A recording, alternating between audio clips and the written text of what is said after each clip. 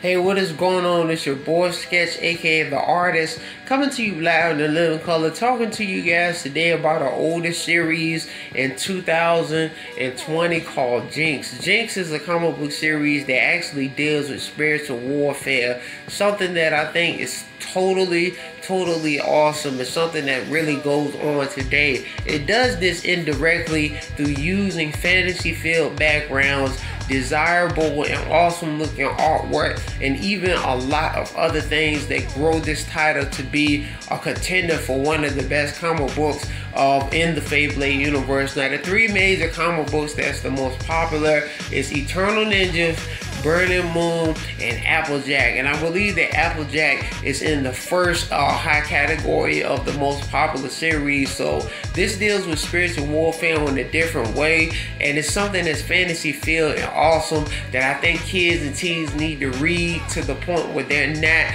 actually discouraged. One of the things that I don't want to do is I don't want to bombard kids and teens and youth with things that actually basically run them away from reading comic books. So this is done very subtle and indirectly through the medium of comics to spread the gospel of Jesus Christ.